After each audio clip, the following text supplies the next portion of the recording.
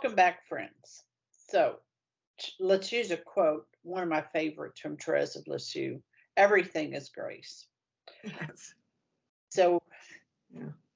beauty, poetry, creation, and garden are ideas, concepts, ways of expressing that kind of are in this fourth book, the Beatific Vision, the presence of God that we experience while in the world. Paul, speaking in first person, and for him, he's not talking an abstract concept. He will state, 1 Corinthians 2:9, what no eye has seen, nor ear heard, nor the heart of man conceived, what God has prepared for those who love him. He's speaking first person. The transfiguration. The apostles were stunned at, the beauty and dignity and divinity of Christ. So this discussion of the great masters, and if you get to know people who have a deep spiritual walk, is both a private and difficult experience to describe, and oftentimes figurative and poetic language, even more so, is used. Fruit, when man has his eyes set on the prize of union with God,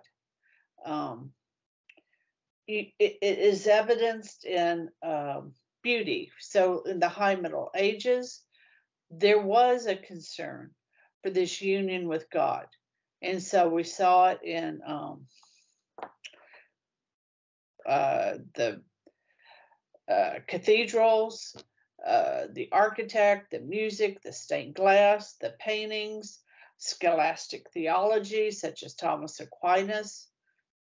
And even today, we see, when this high desire for union with God is expressed, we see this overflowing beauty.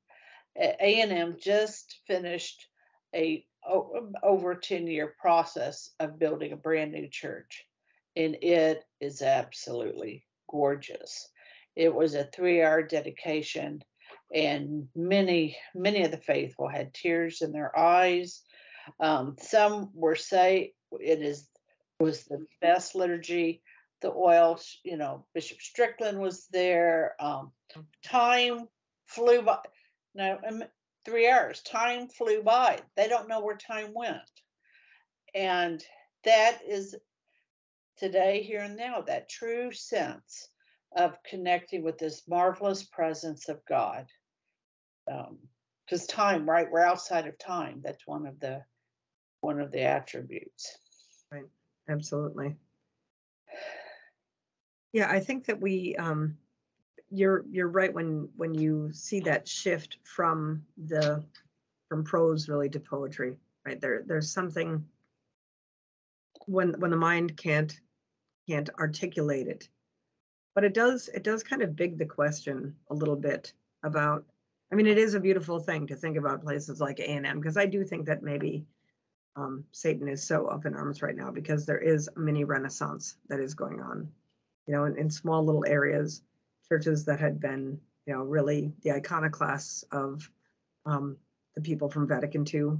And, I don't have any other way to describe them. It was an iconoclastic movement, the destruction of the churches.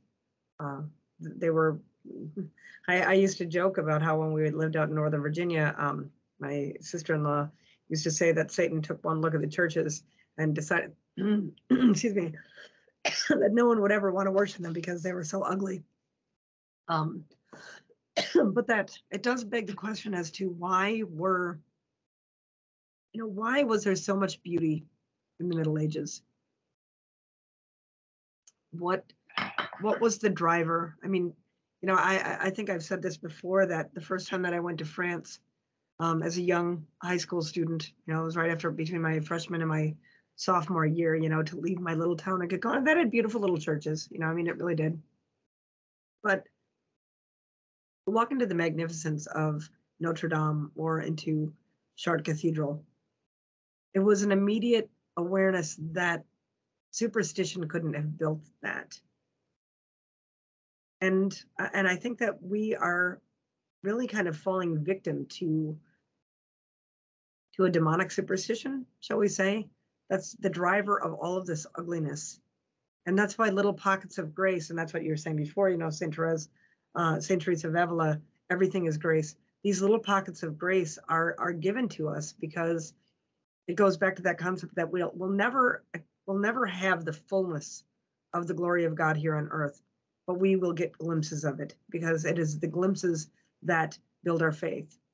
And you wonder what is the level of revival that needs to take place to bring people back to the level of faith that allowed a man to lay the foundation stone of Notre Dame, knowing that there was no lively hope that even his grandson might hear the steeple bell ring, right? How do we get people to build and to, like with this concept of the garden, how do we get them to labor and toil to the end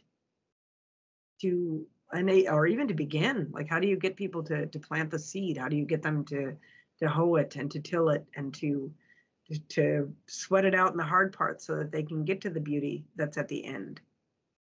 I think really maybe that's the real question that we're asking. How do we motivate a people who has lost that sense of the sacred, that sense of poetry, imaginations being shrunk, thinking that everything is just material as opposed to material. Well, how does Aquinas say it? Grace building on nature, right? That nature exists, but only as the window or the means to the next level.